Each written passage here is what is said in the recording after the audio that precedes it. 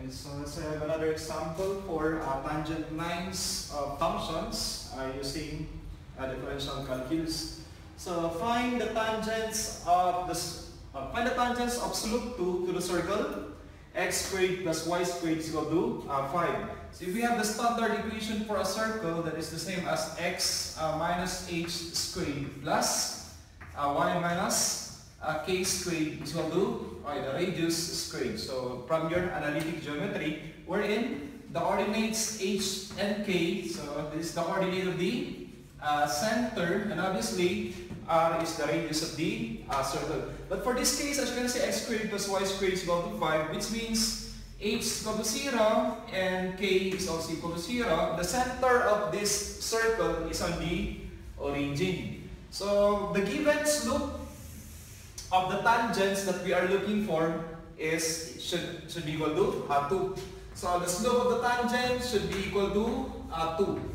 Alright, so we have the function of the circle. This is x squared plus y squared is equal to 5. So let us determine the first derivative. So this is the same as 2x dx plus this is 2y dy, and constant 5 is 0. So dividing all terms, so this time by dx or 2dx, I will be having this is the same as x plus y. This is the dy over dx equal to 0, or the equivalent of dy over dx, or that is the same as the slope y prime is equal to transpose. This is negative x, that is divided by y.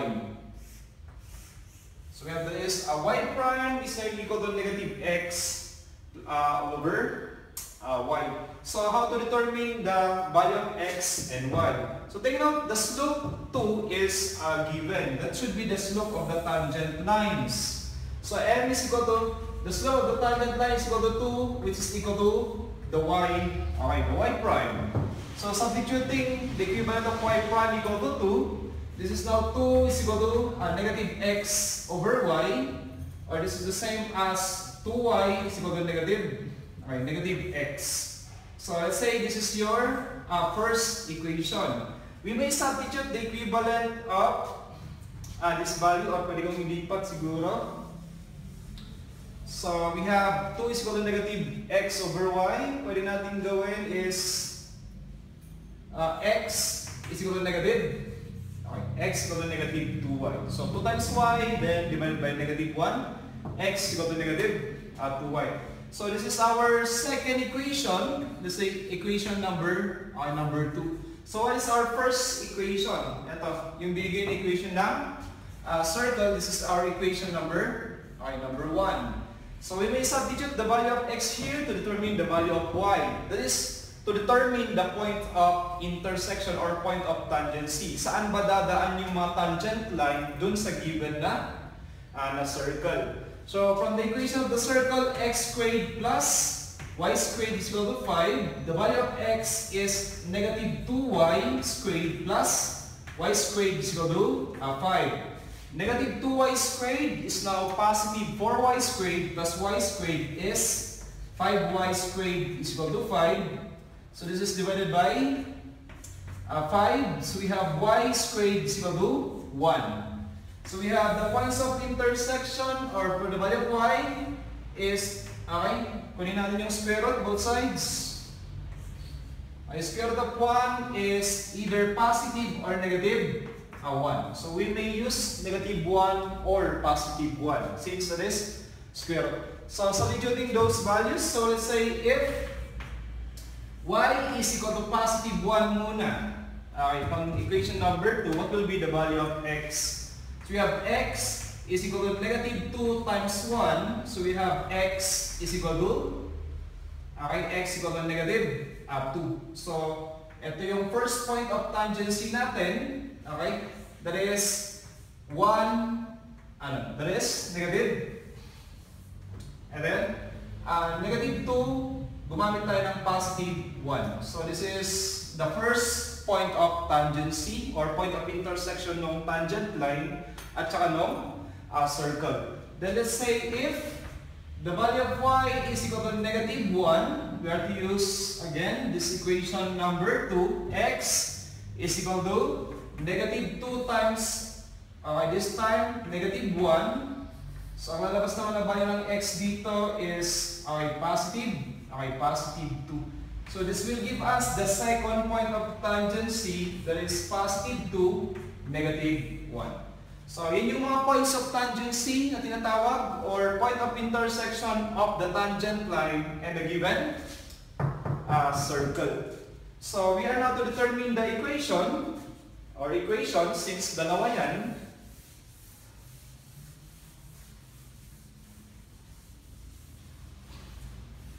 Take note, equal yung slope nila. Isa lang yung slope na binigay. Okay, the slope of the tangent is 2. So, let's say we have the first point.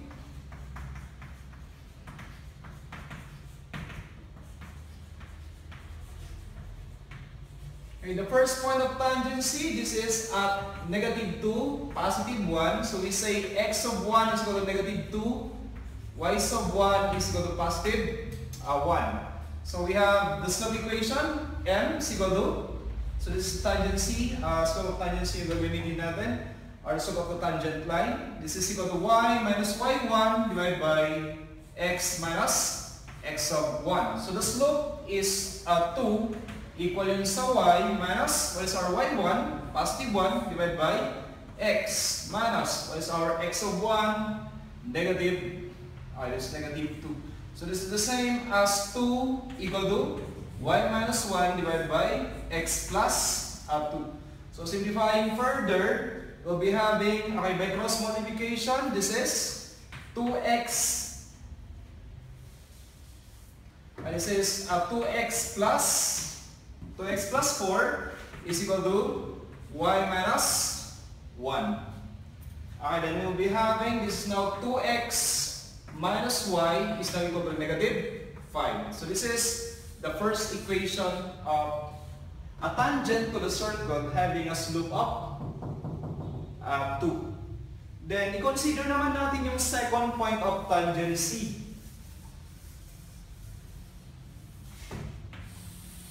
So again, the given slope of the tangent line is, the given slope of the tangent line is 2.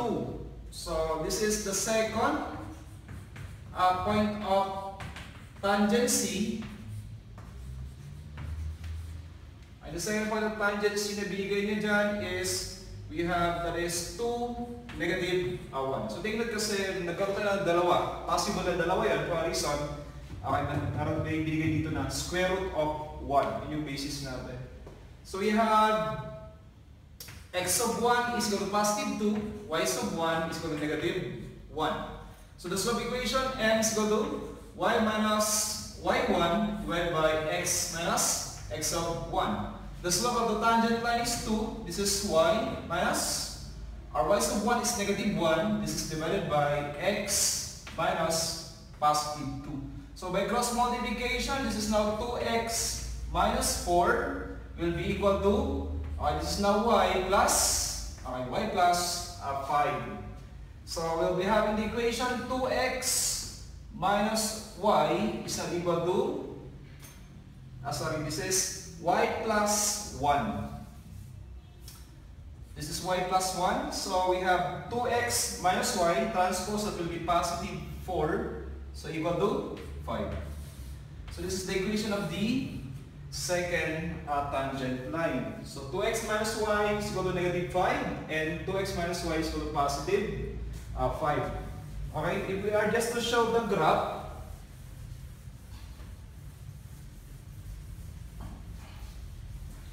of the circle, ito yung circle kanina, that is x squared plus y squared is equal to 5. So again, h and k, yung coordinate ng center niya is the origin, kung i-recall nyo sa analytic geometry ninyo, then r squared is equal to 5, so the radius is the square root of 5. Okay, so kung ilalagay natin yan sa Cartesian coordinate system,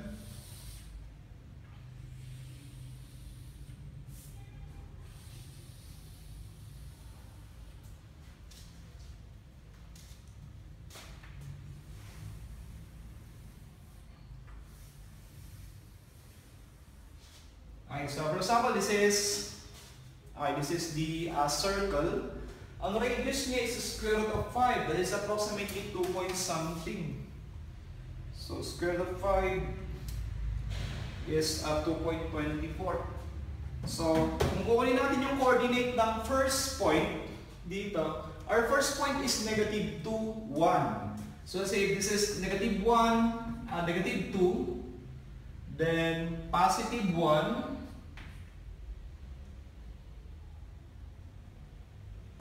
so this is 2 point something yung radius.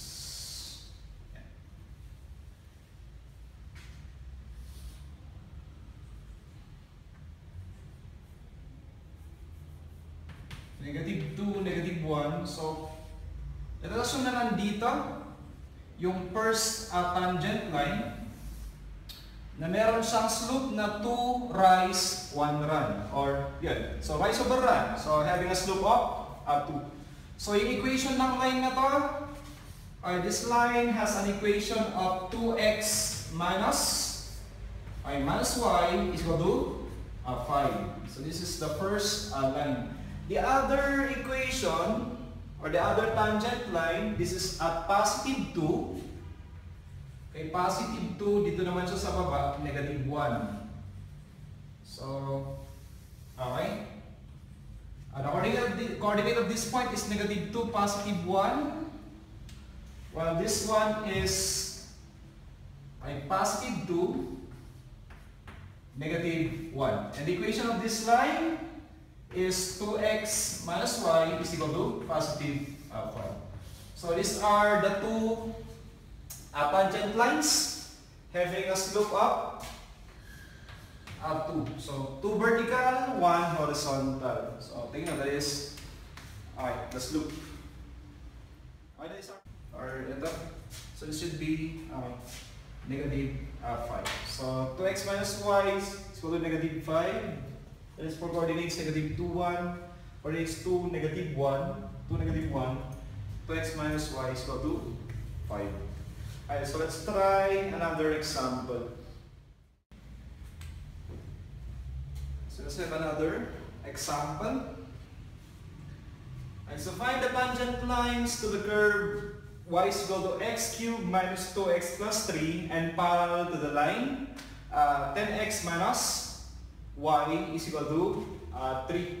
So again, first we need to determine what will be the slope equation from the given curve.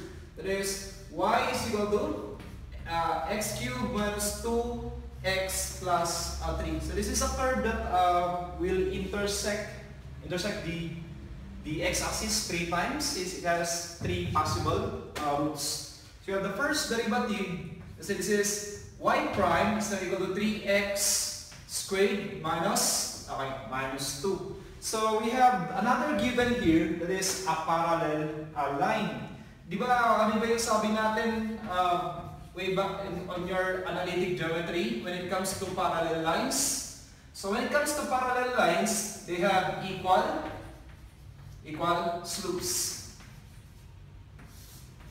So for parallel lines, they will have the same or equal slopes. So if we are to rearrange this in the slope form, we have y is equal to mx plus b, again from your analytic geometry.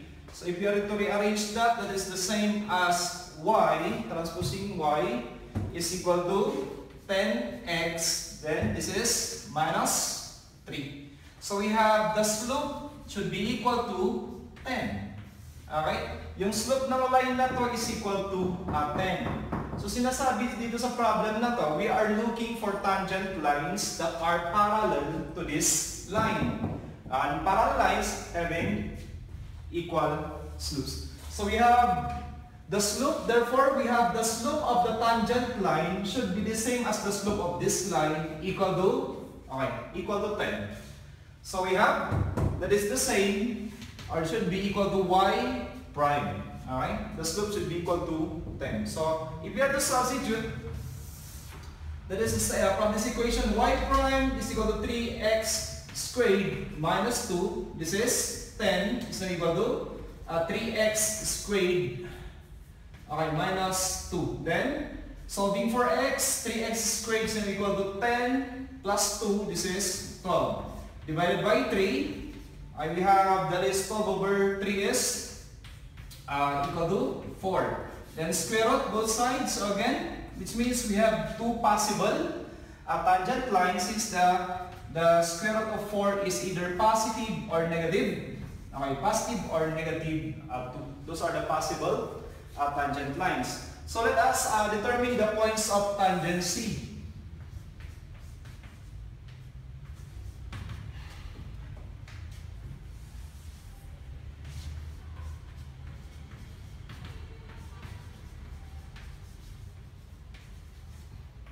So we have the points of the tangency. So we have it's either positive or negative 2 for the value of x. So let's say if the value of x is equal to, okay, unahin natin, positive 2. So we have the function y is equal to, that is x cubed, this is 2 raised to 3 minus twice of positive 2 plus 3. So nag-substitute lang ako ng 2 from this curve to determine the points of tangency. So we have y is equal to, okay, this is 8. Okay, 8 minus 4 plus 3. So we have y is equal to 7. So our first point of tangency, that is at x equal to 2, positive 7. Then, okay, for the second point of tangency, if x, this time we're using the negative, this is negative 2. Okay, so we have the value of y is not equal to negative 2. This is negative 2 cubed minus 2 times negative 2 plus 3. So we have an equivalent of y. This is not equal to negative 8. Negative times negative is positive plus 3. So we have the other value of y is equal to negative 8 plus 4 plus 3 is positive. This is negative 1. So the other point of tangency, that is at negative 2 and negative 1. Alright? So those are the points of tangency, 2, 7, negative 2, negative 1. Okay, let us determine the equations. Okay, so we have the first point of tangency, that is at 2, positive 7. Okay, 2, positive 7. And we have the slope of the tangent line should be equal to 10. So from the slope equation, m is equal to y minus y1 divided by x minus x of 1. The required slope is 10 equal to y minus, this is 7 divided by x minus positive 2. So by cross multiplication, this is now 10x minus 20 is now equal to y minus 7. So we have 10x minus y is equal to negative 20 transpose, that is positive 20 minus 7, positive 30. So this is the equation of the first tangent line. Alright, for the second tangent line,